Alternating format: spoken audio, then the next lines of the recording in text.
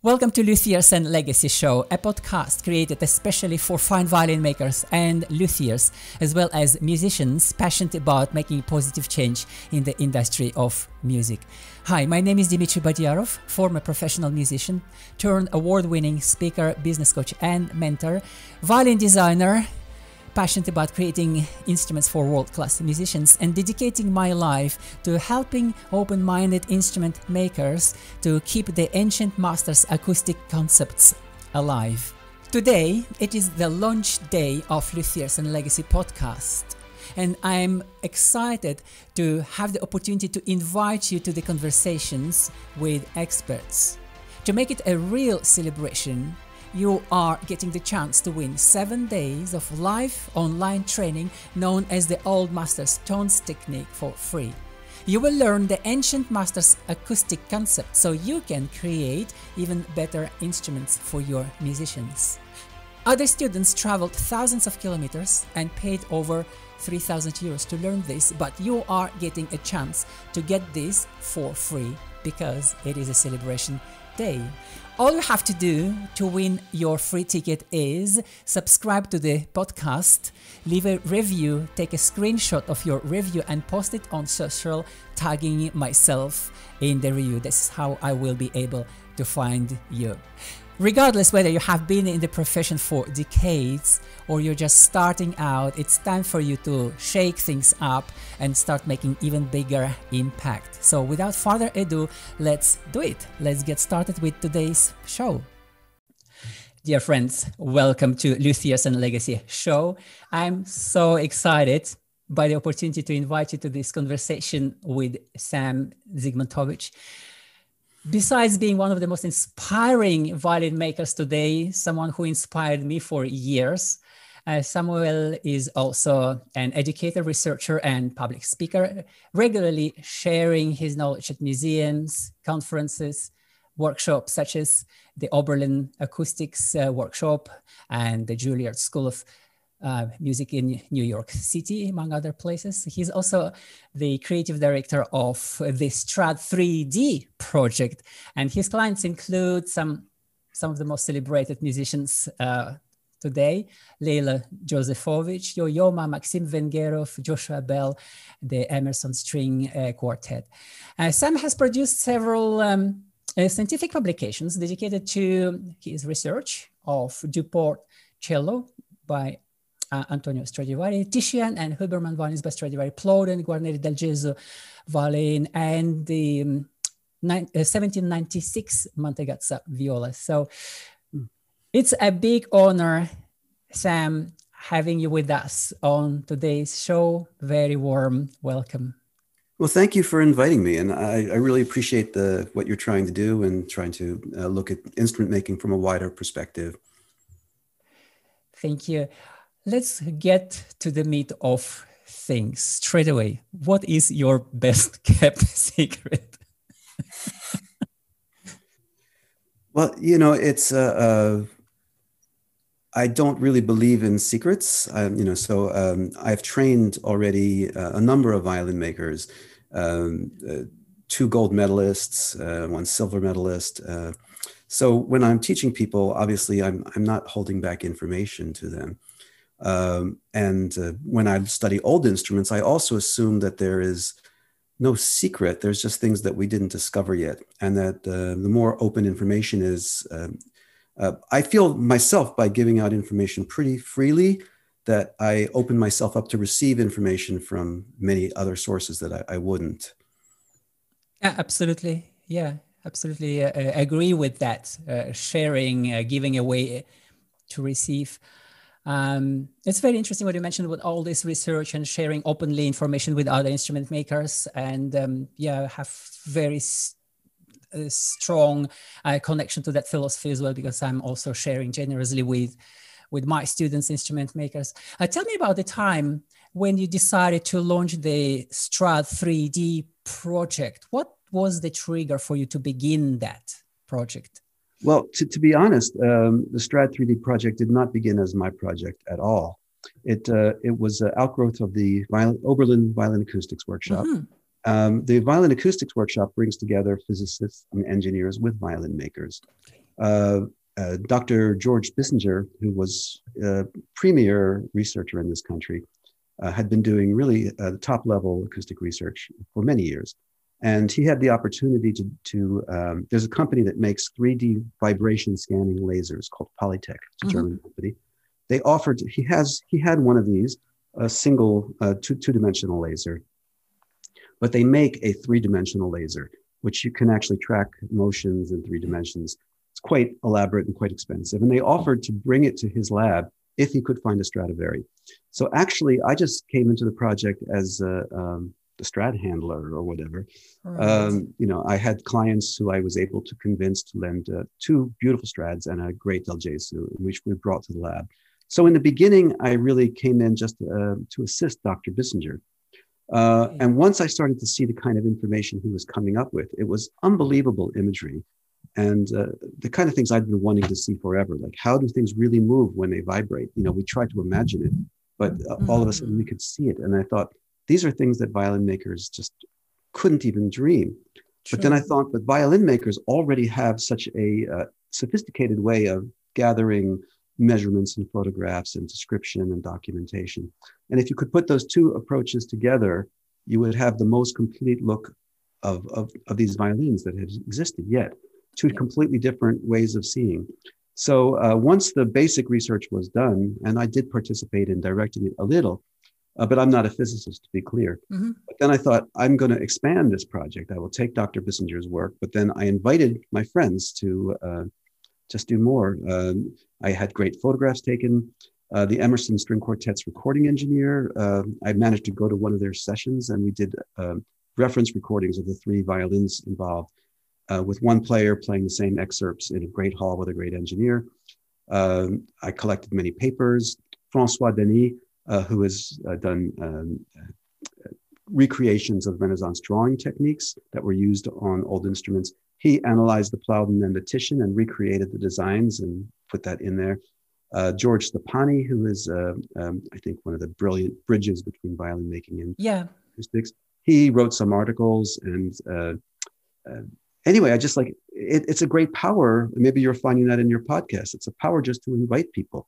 Absolutely. I just wanted to ask, I have seen some of those images or rather videos on YouTube. Are those the 3D laser images that you're referring to? Yes, I am. Yeah, so brilliant. So I have seen those. I think there are 2, maybe even 2 channels on YouTube, I believe, where people can find. So there's one YouTube channel where it is your personally, and the other one dedicated to the Strat 3D project. Am I correct? Yes.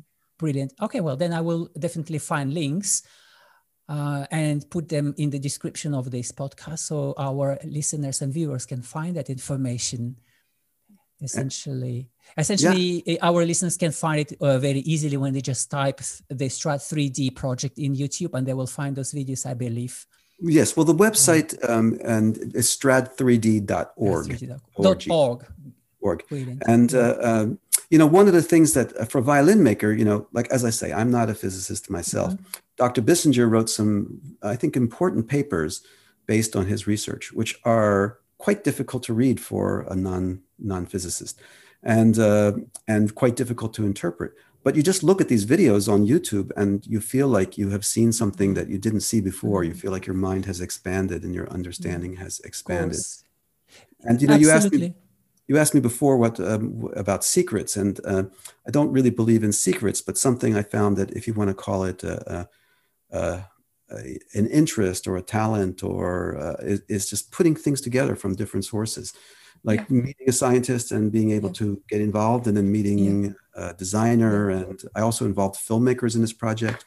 And if there's anything, I think that something that I enjoy is looking around and taking things from different areas and saying, oh, this belongs together. These 2 pieces of information, these 2 worlds, they belong together, and I can see how they fit together.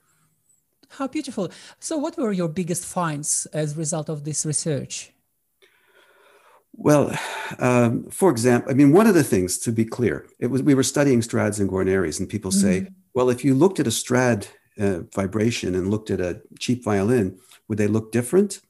And the answer was no, not really. because they're still violins. So people expected, they're asking me, well, did you find the secret of Stradivari? And the answer is no. But what I found was maybe something more important, which is, how do violins work at all? What has happened? You see a box of wood; it's just sitting there, right? So how does and then the person's playing it? How does the playing go into the violin and the sound come out? That's something we can't see. And with these kind of images, all of a sudden, it's like, now you can see it. So it's almost like a conceptual mind changer. I hate to use the word, but it was really a paradigm shift from seeing the violin in terms of its history and its beauty and its craftsmanship, and seeing it instead as a tool that is a dynamic tool. Wonderful, this paradigm shift. I actually like that expression. That story that you have just shared about almost like seeing how the violin functions in this three-dimensional space reminds me an experience I have had in Italy a long time ago, 1997, something like this. I was on a visit with my dear friend, Professor Marco Thiele, who happens to be the founder of the School of Violin Making in Milano. And I remember he took me to some private collection or maybe even public collection. There was a holographic photograph of a violin or viola that was actually sounding. So there was some kind of device, probably, I don't remember the details, probably there was some kind of device that would excite the vibrations in the instrument, and then the instrument was photographed holographically. And I was quite amazed that I was actually able to see sound waves in that holograph. You could actually see how the waves spread around the bridge. And and what you have done, you have essentially taken this idea to a whole step, just much, much, much farther. It's like, wow. Well, for instance, on the video channel on YouTube on strad3d.org, there's one video of the actual 3D animations. Another video was my consideration of F-hole design, which was trying to combine, not from a scientific point of view, but from a violin making point of view. You pick up the violin. Why are the Fs this shape? And what would happen if they were a different shape? And why are they in the places they are? So it's a bit speculative, but in light of the imagery I saw, the vibration scanning, CT scans, what are the F-holes doing? How are they moving? And you see the design, instead of seeing just like an outline, now you see like the tabs of the wing, F-hole wings are vibrating. The whole middle of the instrument is pumping like this. You don't see the instrument the same anymore.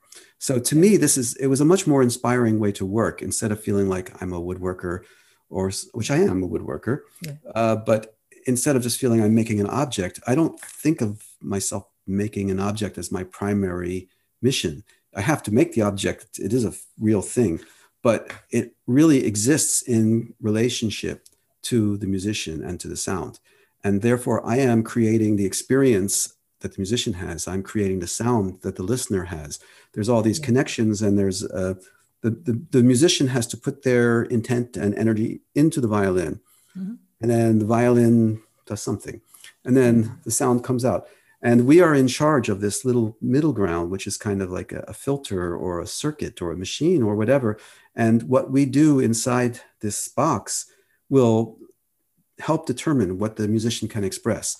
So it's a very direct and very interactive experience, which for me it's a very connected feeling. Yep.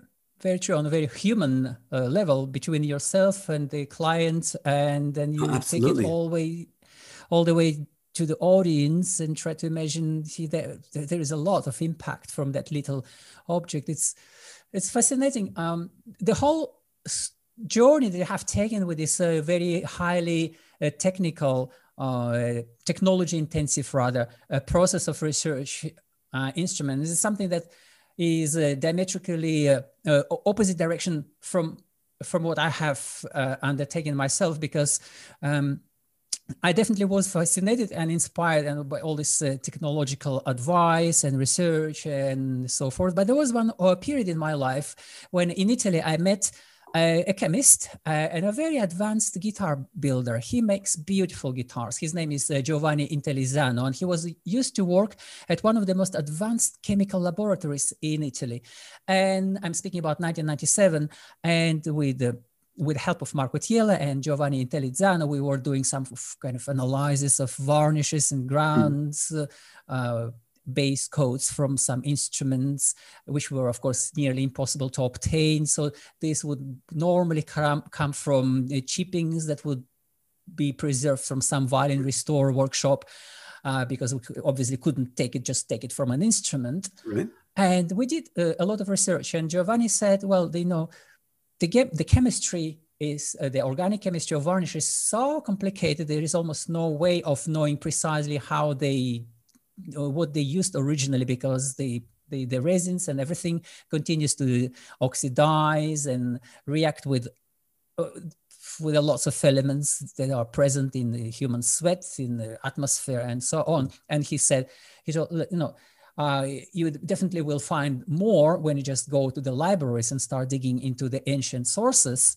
And this is what I thought, wow, that's actually really a great idea. On top of this, as a former musician, I was inspired by the example of Sigurd Köken, who is a Baroque music expert. And I thought, what if I apply the same approach to instrument making and just go to the libraries, find the sources on early acoustics, early design, aesthetics, and then just try to imagine how the original instrument makers have seen the object. How did they created this? And then I came up with certain system that I'm now teaching to instrument makers. It would be very, very interesting to share this with you eventually and see how that system can be refined further. How can this system be plugged into that research that you have done? Essentially, we are speaking about surviving treatises, books on aesthetics. We speak about original instruments that confirm that, yes, those instrument makers, they knew what is written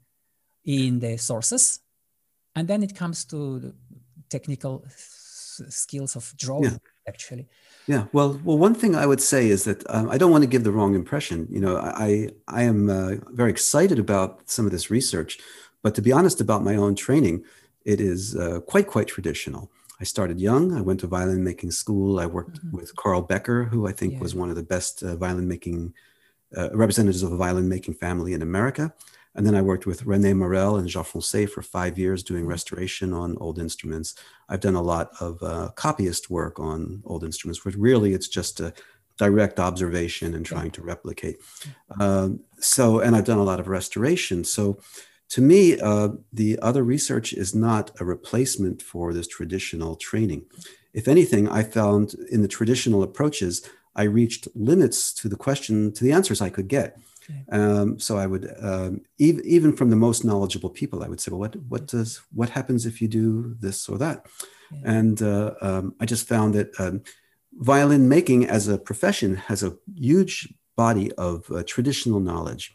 And there's something I talk to my students about. It's kind of a joke, but I call it CVT, the collective voice of tradition, which is that if you don't know the answer to something, like every detail probably matters until we just have to assume that every detail, no matter how small on the instrument, would make some kind of difference, but we don't know what.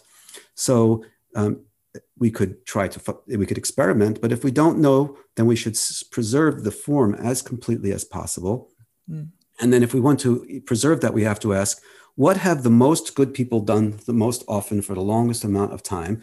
And unless we have better information, we can kind of assume that what the most and the best people have done for the longest time is probably pretty good at least, and that should be our starting point. So my first question when I'm designing my own instruments or working on things is, what's the collective voice of tradition say about where to put the F-holes, or how far apart the eyes should be, or how long they should be, how close to the edge? That's my starting point. Once I have that starting point, then I could go further and ask, okay, well, so Strad is this long, Guarneri is this longer. So what's the difference? Can you see any difference in those two types of instruments? Or Guarneri, over the course of his career, went from pretty conservative, not super long F-holes to very long F-holes. So can you say anything generalizing about the difference between early Guarneris and late Guarneris? So, you know, I think your approach of trying to understand, you know, in a way, even saying Strad 3D, it was 3D because it was 3D imagery. But to me, it was also 3D in terms of 3D knowledge, knowledge from every source, like the panopticon or whatever you want to call it. And that the more forms of information you could bring into the same sphere, then, and also, you know, because of the type of project it was, I published it digitally, first on DVD, and now it's on downloadable. But a web format is perfect because you go from, well, let's look at the photographs. That's what it looks like. Well, let's look at the measurements. You can see the measurements. It says, well, what is it? Well, let's see the arching. You'll see the CT scans. Well, what does it sound like? You go to the music recordings. And what is the spectral content of these sounds? And you can go to the sound analysis and see the spectra. And well, what is the motions that's causing these? Then you go to the modal analysis. And then what is, and then you end up in articles about it and examination and study. But that's, to me, that's the most enjoyable way to look at things. And also, I think, you know, people tend to be experts in small fields. And I'm an expert in my small field. I'm not a scientist, I'm not a physicist, but like I said, I am someone who can communicate with many people. And I think the scientific community that I have met felt the same way, which is why they put up with me. You know, I mean, someone who can't do any serious math at all, doesn't have a college degree. Why do these people talk to me? And I think we recognize each other's different spheres of expertise. It would be really fascinating to share with you the system that I have been refining for 30 years. And so this system actually was my assimilation of the historical knowledge, the ancient masters' thought process that I could read in the treatises in the past 2,000 years, starting from the ancient Romans and all the way through the Middle Ages. And then, of course, all the 16th, 17th, 18th century sources, which were lost even by the Italians. Look, when we go to Antonio Bagatello, the first treatise ever published on violin making by an Italian violin maker, and he was a sort of influential violin maker because he was restoring violins of the students for Tartini for 30 years. That means that he started to, well, the treatise Regole, the rules for the construction of violins, violas, and double basses, that was published in 1780 something, 1782, 3. But he started collecting that information definitely about 30 years before that date. That means that the knowledge which he did not include and which is in sources like Pablo Nassar, like Marham Mersenne, like Marcus Polio Vitruvius, and more. These sources, they did exist before him, but he didn't know anything about the sources. So that we can say that, look, even the Italians have lost that proportional knowledge, reintroduced also to masterly by François Denis. And this is the thing that I was really dedicating my entire life to, reconstructing this way. How did they decide the shape of the instrument? Why it has this width and not another width? Why the F holes have this length, not other length? Why the corners are placed where they are placed? They could be placed anywhere else. What is the common thing between all these different models and different makers? Because there is a common thing. And finally, all this research, which was quite nightmarish in the beginning, was so confusing, and I would need 350 pages manual to memorize my own process. And I thought, no, that cannot be true, because if that was so complicated, then the ancient masters would have left some manual of some kind, but they didn't leave anything. That means that the process was really easy to remember. And now I see why it was easy to remember, because look, if it is proportional, harmonical proportions, and harmonical proportions you can translate into notes, and then you can simply sing the tune of a violin as a melody. And this is something that I've been teaching in the past few years. It will be really, really fascinating to share this knowledge also with you and see how that plugs into your research. Because I like that your idea of three-dimensional research, and I am absolutely ignorant of the latest tech and how that. I'm really not knowledgeable at all in that area at all. So that we're really fascinating. No, I would love to hear what you've been finding out. That was one of the reasons I was very happy to have François Denis participate in the project, because these are some of the questions. It's like, why is it the way it is? How did it get to be the way it is? So what's the abstract design that underlies the whole thing? And then the next part of that is what techniques and tools were available at that time. Because like you say, it should be something kind of simple and almost inevitable that would give such a consistent result in that period. So it had to be something that comes very natural from a certain way of handling tools. Absolutely. So why was it designed the way it is? What kind of tools make it easy to do it that way? And then just as far as, so that's like historical, like what you've been working on. Then there's documenting what's here. Well, with all that, so what do we actually have? Of the master instruments, the most successful ones, what examples do we have? And then this other work, to me, a lot of my work is really not in the science lab at all. It's adjusting instruments with musicians in real time. And this is, I don't use any technology at all for any of that. The technology is something I do on my own spare time.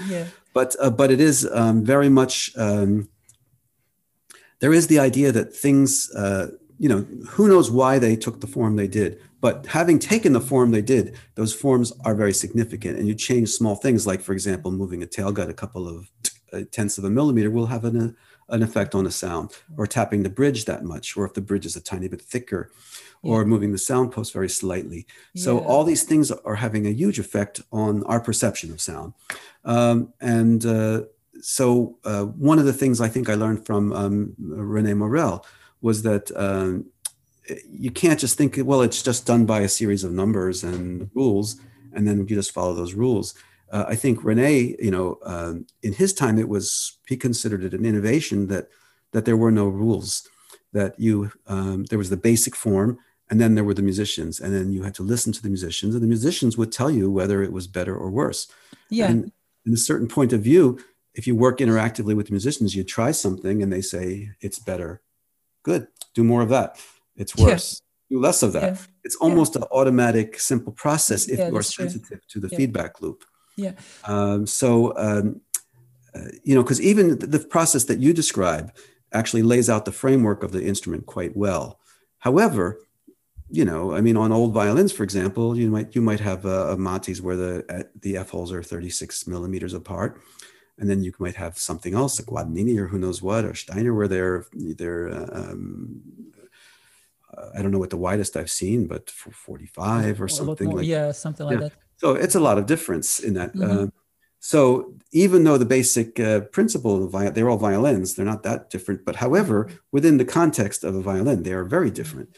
So how do you decide? So then you need actually something more than just static proportions. Then you need actually a dynamic system which says, okay, you bring the F holes more close together, you make the top more flexible in that point, you bring them further apart, you capture more of the arch, and it makes things stiffer.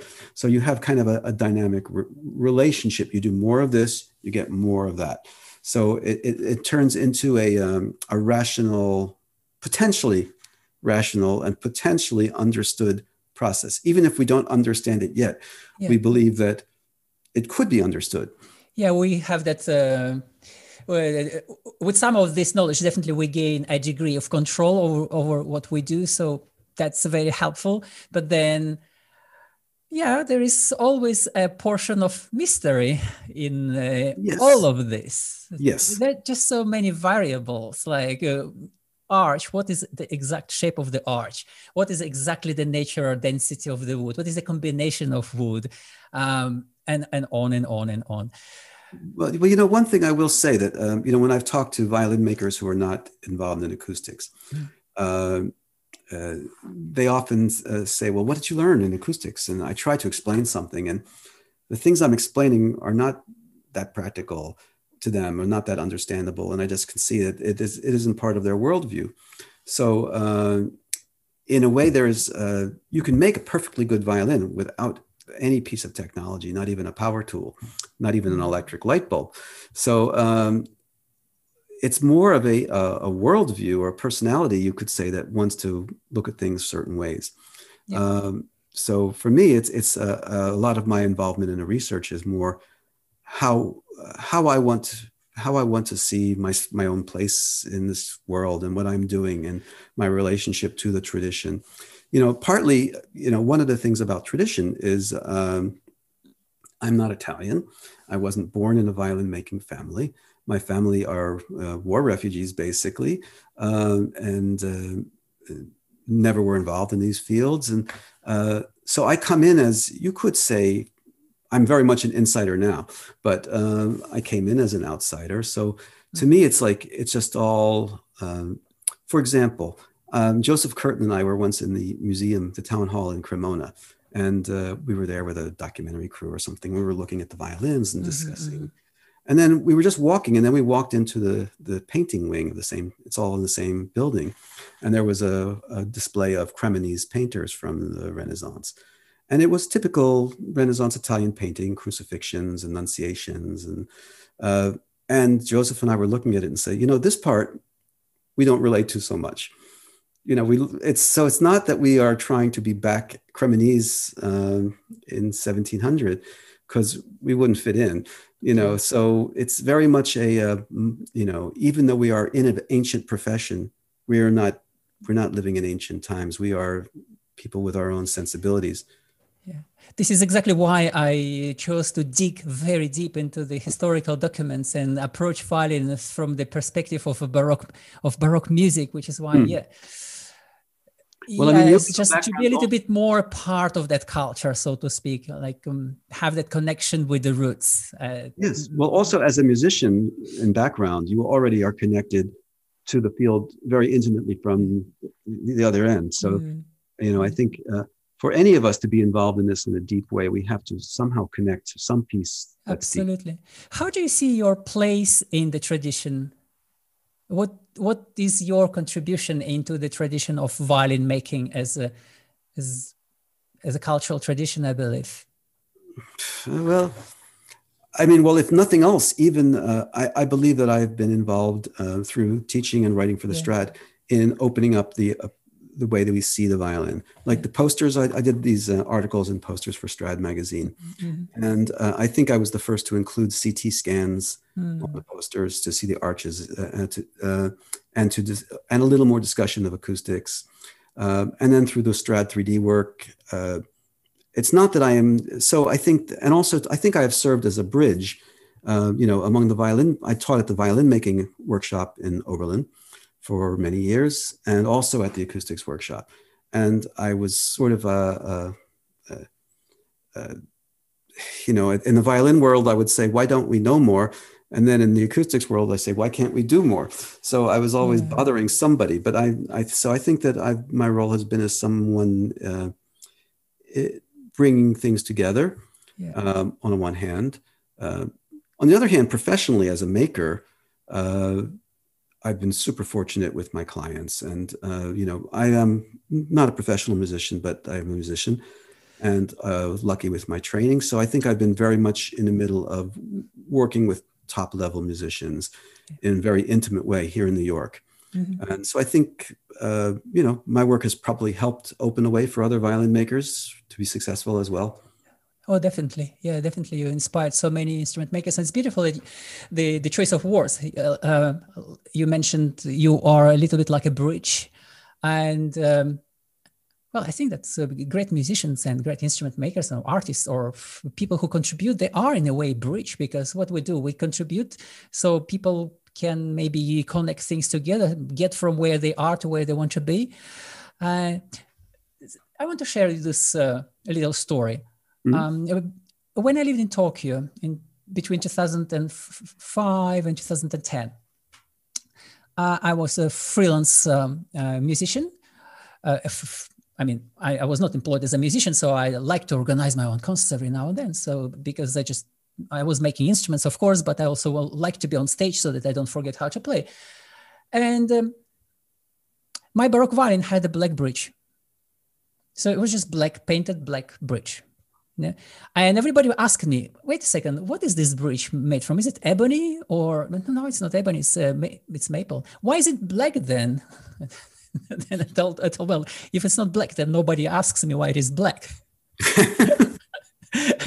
And then I would ask, do you know why violin bridge is called bridge? And they would normally say, oh, no. And actually, it is in Italian, il ponticello, el puente in Spanish. In English, it's bridge. Why bridge? If anything, it's not bridge, it's string holder, or something you put under the strings. Why in French it is chevalier? What is it? Why in Russian it is kabulka, Old Russian, which is also chevalier. Ah, okay. Wow, never thought about it. But then I would take them on a journey. It's like, well, let's go to the 9th century or 8th century or 7th century, like dark middle age of Europe. And you see those medieval lutes, almond shaped. And what do you see in those almond shapes? Well, you see a geometrical figure called vesica Piscis. So two circles intersected in the center. And the bridge was connecting the centers of two circles. So there is a lot of symbolism in vesica Piscis, because one circle was symbolizing the world of the humans and another circle was symbolizing the world of the gods. And the bridge was connecting the two worlds together. This is why it is called il ponticello, el puente.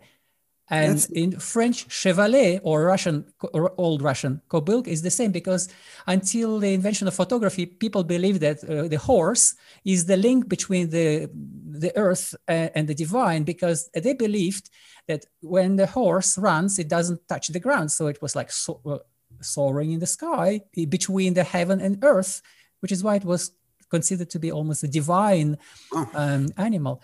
And there would be like my audiences in the concert hall, they would be just listening with their jaws dropping down. Right. Ah, really? Wow, never heard about this story. And then I would say, well, you see, we have just connected to each other through this beautiful story. So there was a bridge, wasn't there? Yes, absolutely. It's a beautiful story.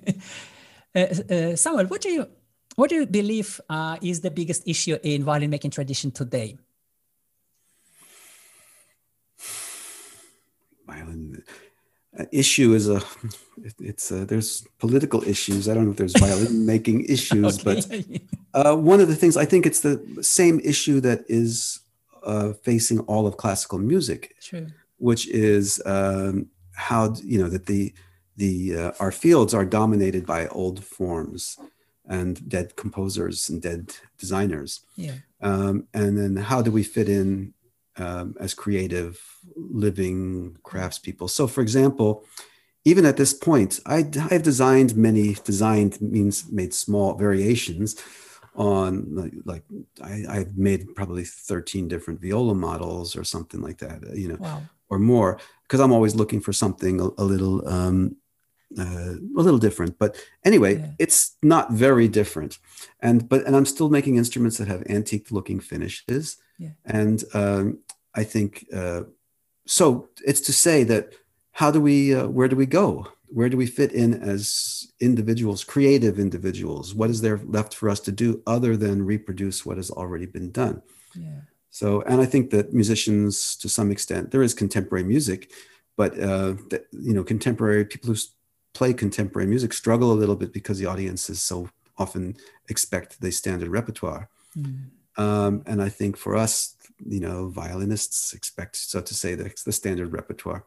So I guess that's an issue that I personally ask myself. What am I contributing that's creative or new at all? Yeah. Yeah, well, you are contributing so much with your reinventing the instrument, creating your original models, taking it to very modern, super equipped labs, and doing this very high-end research. That's wow. That's you are the bridge in that sense. And for myself, yeah, I'm going in the exactly opposite direction. So I'm going down to the centuries and teaching this, mastering. I'm always continually learning. I'm continuously learning and mastering my own process and then teaching that as well. And it's very interesting what you said about the tradition. Like, yeah, musicians or audiences expect quite a lot the standard repertoire. And that reminds me Leonardo da Vinci's words. I believe that was in the Atlantic Codex, where these words are written in the manuscript. He said something: the art of painting declines and perishes when artists have no other sources of inspiration but the art already created. And when I read this first time ages ago in a giant volume of Renaissance aesthetics, I thought, well, that's absolutely applies to instrument making, because if instrument makers have no other source of inspiration but posters of instruments already created, or even actual instruments already created, then we kind of, they're contributing into a problem. And that's what I thought I should be doing the opposite. So I should definitely try to understand the ancient masters' thought process, and then just go ahead and create my own models, and then share this knowledge with other instrument makers and also musicians, so that they understand, hey, but violin is such a rich, profound object with thousands of years of culture beneath, and it's beautiful. What is I appreciate your perspective, and it's both of these poles exist in our field, which is the very, very deep roots of it, and how there's something that carries through of a collective human knowledge from a long time ago. And then for me, I guess what I find, I'm focusing on a little myself is how is it alive in real time, in the moment, with a musician and an existing instrument, and how to optimize that instrument. But I think all these things are like, how do you recontextualize something which seems to be very known already and very set already, and place it in a new context, and to engage with it in a new way. Because for example, I mean, the question that always used to be asked, which is tiresome, is like, well, what was Strad's secret? And why can't modern instrument makers do what Strad does? And I thought, well, there's no answer to those questions. Let's just not answer them. Let's choose a different question. So that was what I have done, which is that who knows what Strad's secret was? And let's just, how does a violin work? How does this thing make sound? And how can we make it better? There's good ones, there's bad ones. So you could say that for me, it was an escape from this little prison cell of why is the past greater than us? 100% related to that. So that was the same thing as a result of all this research for me into the aesthetics and philosophy of the ancient masters, that allowed me to create my own models with more freedom, ease, with flow. You can use the same source material as Strad and to create your own work. So you're in the same, you've drawn from the same, but you're starting again, like having the original recipe. Yeah, beautiful. Samuel, what is your biggest lesson as an instrument maker, if there is such a thing?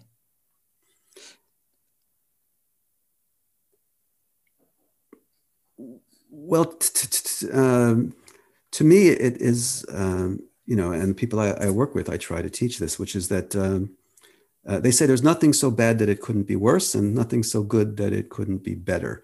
So from wherever you are at any moment, you have to identify the flaws, and then you have to identify the opportunities to improve. And it doesn't matter where you're starting from. If you're very accomplished or just beginning, it's the same situation, that whatever you have created, some things could be better, and there is some opportunity to improve. So, and no matter how good you are, it's the same thing. So if you cultivate this way of looking at things, that, all right, well, that was a good try. What are we going to do next time? What could be improved? It gives a pattern for a life of development. Sam, that was so beautifully said that I just want to stop here and not ask you anything anymore, because I think it's so beautifully what you have just said, that I just want to leave our audiences with that. They can digest and think about this and get really inspired. And hey, apply what they've learned from this episode in their work as instrument makers or musicians. Share this with more people, share it with audiences, inspire more people. So thank you so much. Well, thank you for the opportunity. It's great to see you. Great to see you as well. Thank you. So I hope you enjoyed today's episode. Do let us know what did you like about today's show, and do let us know what would you like us to cover in the future episodes. Remember, today it is a very special day. It is the launch day of Luthier's and Legacy podcast. And to make it a real celebration, I'm willing to offer you the chance to win a free ticket to my iconic training known as the Old Master's Tones Technique. Over the course of 7 days, 4 sessions, I'm going to teach you everything you need to know in order to design instruments with ease, flow, and freedom using the ancient masters' knowledge documented in a number of historical sources and documents. All you need to do in order to win your free ticket is subscribe to Luthier's and Legacy podcast, leave a review on any one episode, take a screen print of your review and post it on social with tagging my name in your review. This is how I will be able to find your review. So it is super easy. Remember, there are just 20 spots available. That means that most likely you have to write your review right now and post it on social, tagging Dimitri Badiarov in your post. That is all for today's episode. I'm really looking forward to inviting you to the next conversation with the next expert. I'm really excited about this. Really looking forward to sharing with you a lot more. Take care and see you very soon.